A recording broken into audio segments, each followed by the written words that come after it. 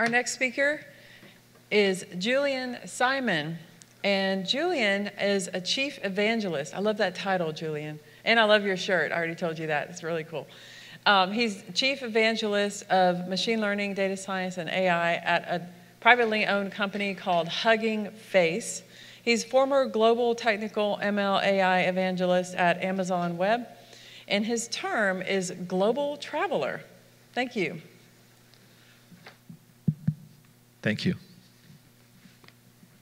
Yeah, good morning, everybody. I flew last night, so I'm hoping that my brain will slowly come back online. I'm probably at 50% right now, but I know it's rising. So I work for a company called Hugging Face, and our big thing, as you probably know, is transformers. And I'm going to give you a quick intro to that technology today. So I'm sure everybody here has read this paper from already 11 years ago. Software is eating the world. Everything is becoming an API, a SaaS platform, or cloud. And I think, a few years later, we realized how true this prediction was. And, in 2017, 2015, 2017, deep learning really exploded onto the stage for, I would say, enterprise customers. Of course, it had been present in research environments for a little longer. And companies realized that for a lot of very hard problems that they could never solve with traditional statistical machine learning algos, deep learning was just amazingly efficient, right? Computer vision, natural language processing, audio, speech, reinforcement learning, the list goes on. And soon enough, we were all swimming in new architectures like CNNs, not the one from Atlanta, RNNs, and LSTM, and so many variants. So looking at how deep learning actually started, we all heard the story, I read the books. Of course, neural networks were resurrected back from the dead once again. Very old technology made, sexy and efficient by the availability of cheap compute, pretty much. And so again, those architectures, CNNs, LSTMs, became very popular. Of course, to feed those models, we needed tons of data. And that wasn't so sexy and fun. Labeling, cleaning, preparing very large data sets, that still is a massive effort. GPUs made it possible to apply those neural networks algos to those huge data sets in a reasonably cost-effective way, especially on the cloud. And so everybody started happily crunching deep learning models with GPUs.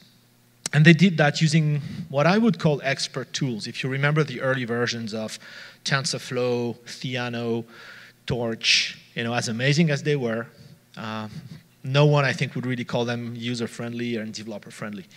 And so you would need a lot of expertise in computer science and machine learning and frameworks to get to a successful project. And that's a problem because we want everybody to join the party. We need everybody to join the party, not just the top 10 machine learning companies in the world. And so for a lot of people, projects look like this cycle from hell, spending a ton of time on data prep, then experimenting and training, and trying to deploy, and doing it all over again. And the one thing I dislike the most about this is when we draw things like this, we're trying to make them look agile, but it's really a waterfall project. It's just waterfall in agile disguise, and I think that's quite evil. So, it was predictable. A lot of projects failed. A lot of projects still fail. Yes, you get to maybe POC stage, and that's fine. People are happy, but then very, very few projects actually end up at scale in production. And generally, adoption is still pretty bad. Everybody's trying to do it, but how many companies are really very successful and sees very strong business impact with deep learning? not so many, right? So the shark is just being swallowed by that maelstrom here. And there are tons of reasons for that. My favorite, I should say, is unclear goals. Raise your hand here if somebody told you, hey, we should try deep learning to see what the technology can do. Yeah, okay, yeah, sure. Everybody else is concerned maybe their boss is in the room, so I get it. Job security matters. But seriously, so many projects just go on without a clear business objective, right? And at the end of the day, that's what you want. You want business impact. You know, all the customers I work with, they go either into the we want to make money category, or they go into the we want to save money category, right? And that's business enough to me. So if you don't have that, I don't think you have a project. Skills, tools, like I said, you know, over time they've become more and more complex, and you do need quite a collection of skills and tools to get the job done. And that's difficult. Reinventing the wheel is something engineers love to do, right? Well, you know, this tool is being used by 100,000 companies, but we can't really use it because we're different. Sure. That's a huge red flag to me. You know, things could be a little bit different, but, you know, question that. Make sure you don't reinvent everything from tools to platforms to models to everything. And as already mentioned, you know, waterfall projects, don't kid yourself, it's what you're doing. Very, very few companies have mastered the agile machine learning workflow. They spend 6 months labeling data and then 6 months experimenting and then 6 months trying to deploy. And by the end, they don't even remember what problem they were originally trying to solve. So you need to go quicker than that. And you know, I'll take it to my grave. An okay production model beats a great sandbox model every time, right? The truth is in production. You will not know anything about your model until you've thrown real, messy, ugly, incomplete, buggy data at it, okay? And that can only happen in prod. So this is all very depressing, I'm sorry, but you know, no fate. And yes, we can make deep learning as agile, and we can make it iterate as fast as we've learned to do for software engineering. And this is really what Hugging Face is trying to do. So, Deep Learning 2.0, hopefully it's not going to be Deep Learning 1.1, we'll see. But you know, we love to give names to those things. So this is really what we're trying to build and push and you know, grow with the help of the community. So obviously transformers are becoming the new de facto solution for deep learning, and we'll talk about transformers a little more, of course. And they tend to replace reasonably quickly all the previous deep learning architectures. Transfer learning is a key advance in the sense that we don't really need to build and label and clean and manage those huge data sets. We can use off-the-shelf models that have been pre-trained by their authors on huge quantities of data. Think, you know, all of Wikipedia plus, you know, anything else they could throw at it. You know, billions and billions and billions of tokens and words and images, etc. So that's very good because we can test those models out of the box. Maybe they're just good enough that we can use them as is. For example, you know, translation models or sentiment analysis models, you know, generally do a good job out of the box, and you probably don't need to train at all. So that's fine. Save time and money.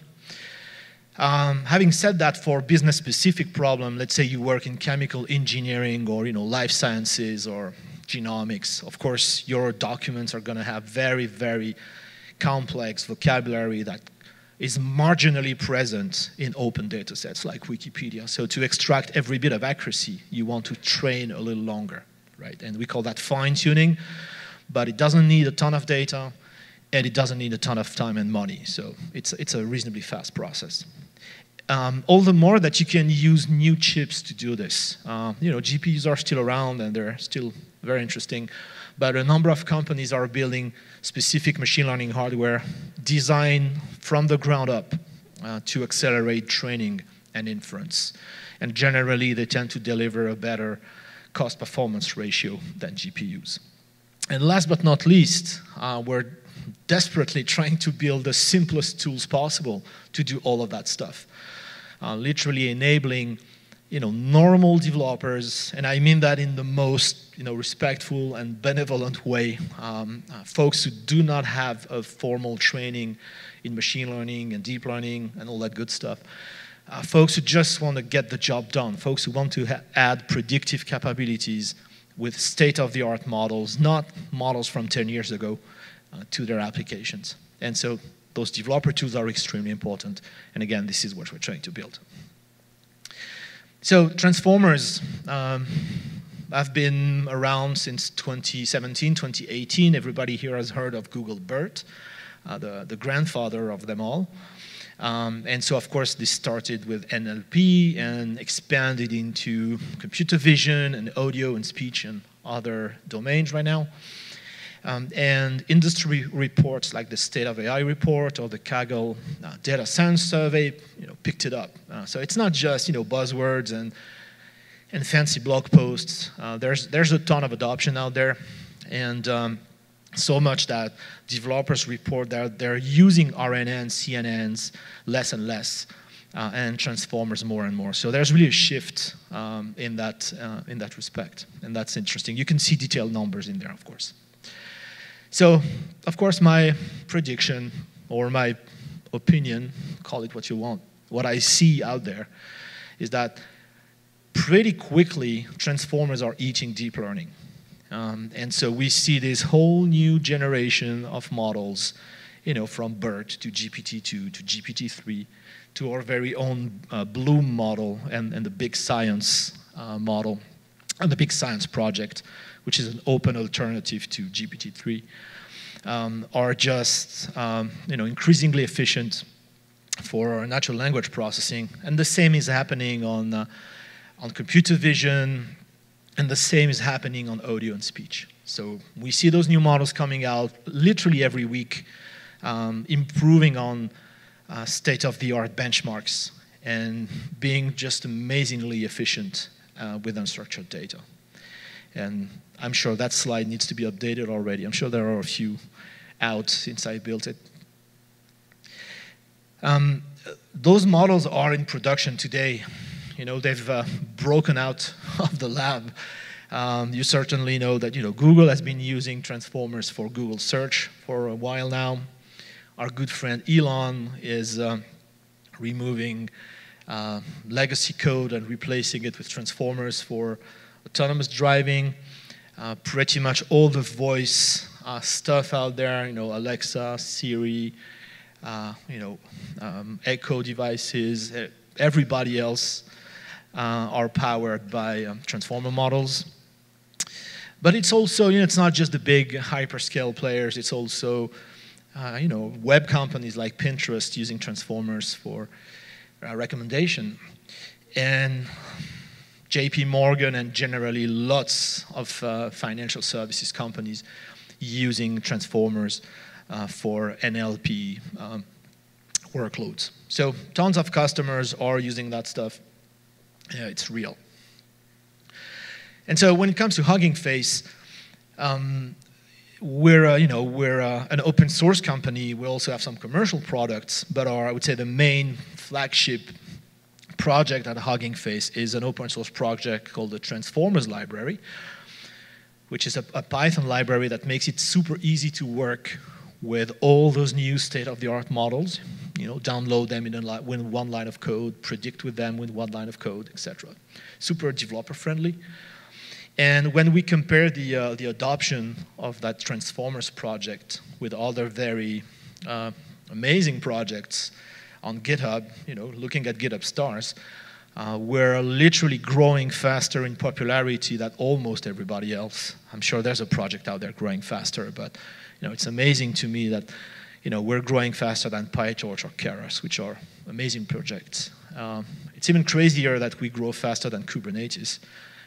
We don't have the same marketing budget as Google.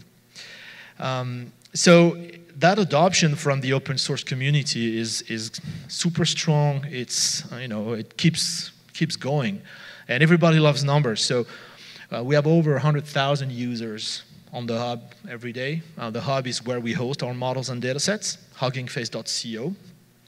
Feel free to sign up. And we have over 1 million model downloads every day.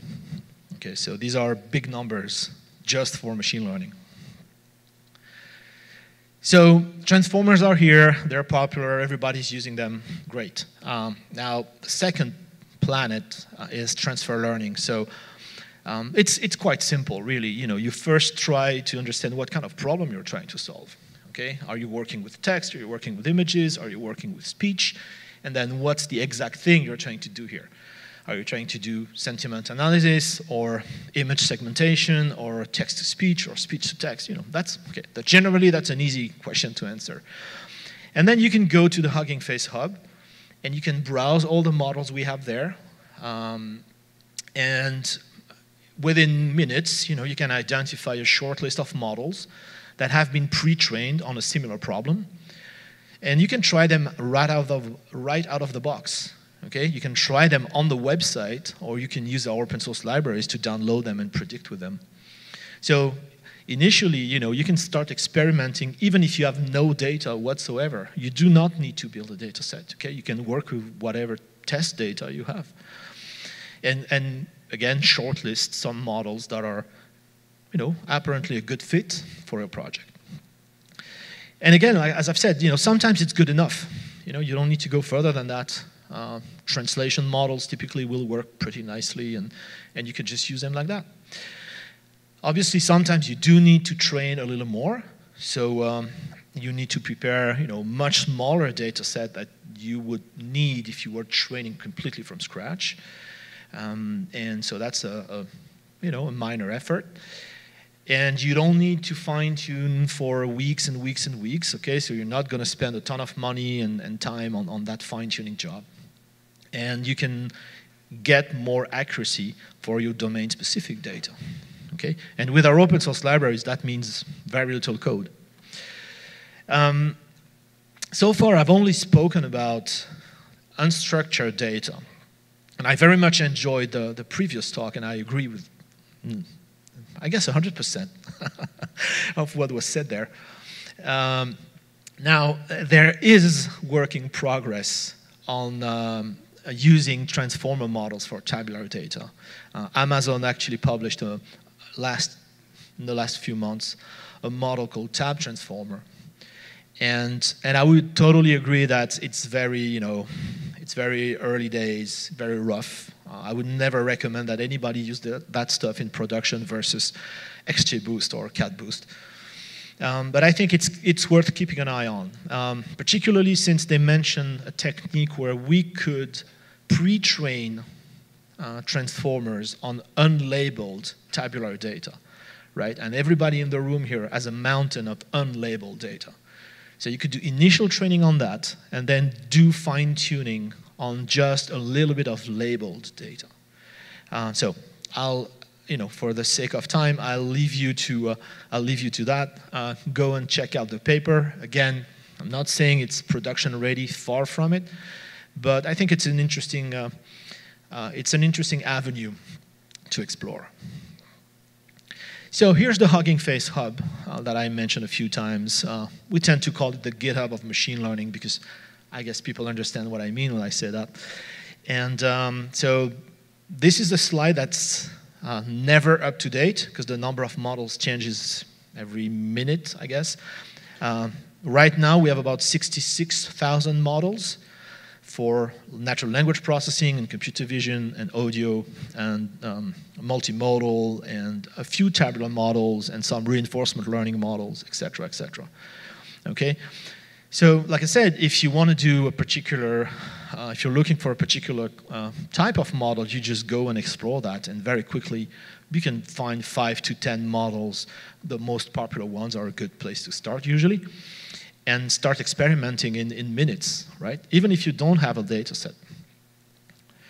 So here's an example of using a Hugging Face model. So here I'm doing zero-shot classification on a bit of text. And as you probably know, zero-shot classification lets you specify the labels that you want to score the text against. Okay? And this could be an arbitrary list of words.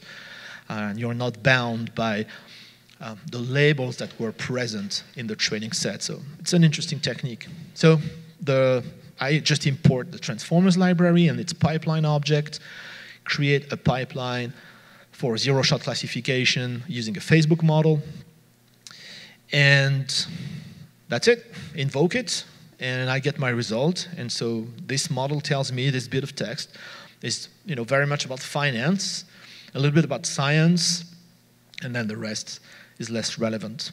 That's it. Okay.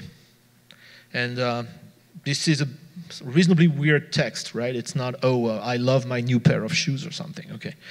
And it did a reasonably good job at it. So that really shows the power of using those models, those pre-trained models out of the box. And then you can go and deploy that to whatever POC you want to build.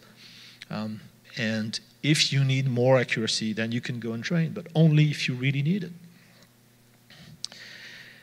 Machine learning hardware, is something I'm really interested in. So as mentioned before, it's a new generation of chips that accelerate training. And of course, we want to accelerate training because the faster we train, the more models we can train within a business day, and we can just iterate quicker. And we know how important it is to iterate on those models to get to the right accuracy, the right combination of hyperparameters, et cetera, et cetera. So iteration is king, and speeding it up is important. Accelerating prediction is equally important. We want low latency, especially for applications like conversational apps or search. And we generally want the best cost-performance ratio. So we work with a number of companies like GraphCore, Habana Labs, which is part of Intel. We work with Intel as well. We do a lot of work on CPU inference, Qualcomm, AWS, etc. And we have a dedicated library for that acceleration called Optimum. You can go and check it out. And finally, putting everything together, when I say developer tools, this is what I mean. This is the family picture. So on the right, we start from data sets and models on the hub. So we have those 66,000 models, and we have 8,000 data sets that you can start from. And they're already in the right format, and there's no messing around with that data. You just load it and predict it or train on it. And then you can feed that data and that model to one of our training options. The main one, I guess, is the Transformers library, which has a very high-level API called the Trainer API that lets you train with very simple code. You don't need to get into PyTorch craziness or TensorFlow madness. You can keep it high-level and train with reasonably simple Python code. We have a library called Accelerate that takes it down one level if you want full control of the training loop and if you want to do multi-GPU, multi-TPU training in a reasonably straightforward way. And as mentioned, we have Optimum for hardware acceleration. And we also have a no-code training option called AutoTrain, which started with NLP, added tabular data using non-transformer models. And literally yesterday, we introduced computer vision. So now you can do no-code computer vision transformers. I still have to try it. Once you have a model that you like, of course, you want to show it to your business stakeholders, right? If you run your demo in a notebook, it's not very sexy, and people don't get what you're doing. They don't understand what Jupyter is, and so on. And of course, you don't want to build a bespoke web app, from scratch to showcase the model. No one wants to do that. So that's why we build Spaces, which is a very simple way to demo and showcase your models using either the Gradio framework, which is part of Hugging Face, or the Streamlit framework. Okay? And if you've been playing with all those text-to-image models like DALL-E Mini and Stable Diffusion, right? Burning GPU time, well, you've certainly done that on Hugging Face Space recently. And finally, when it comes to deploying models, you can use Optimum to accelerate inference and deploy anywhere you like, on your own machine, in a container, etc. Or you can use the Inference API, which is our managed solution. where you just load models. And on the cloud side, we have partnerships with AWS on SageMaker. We're a first-party framework there, so just bring your code. We have built-in containers for Hugging Face. And you can also deploy models on Azure through the Hugging Face endpoints, which is available on the Azure Marketplace. So, summing things up, well, I guess, if you've never looked at transformers, now would be a good time to do it. But I think that beyond that, I think the key message is I'm trying to make machine learning simpler and boring, so that everyone can use it with no drama and no fuss and get the job done and move on to the next project. So if we could try to avoid making ML complicated just for the sake of complicating it, I know it looks good on the resume, and as an engineer, I know it's interesting to work on very hard problems, but I much prefer working on simple problems and moving on to the next project. So we really need to focus on the right things. Always keep an eye on the business goals and the KPIs. If we don't have that, we don't have a project. Anytime we can, save time with pre-trained models, transfer learning. Don't go and build your PyTorch model from scratch. I know it was a thing years ago, but these days, honestly, most of the companies I talk to, they've completely stopped doing that. They start from existing architectures and fine-tune on their own data. Please avoid reinventing the wheel for your own sake. Okay, I know it looks good to build your own machine learning platform, and some companies may need to do that. But for everyone else, everything you need is probably out there. So just pick the ones you like, pick the ones that work best for you, and use that. Okay, and focus on the business problem, not on the plumbing. And last but not least, if you're in a larger team, work hard on collaboration, exchanging models and data sets.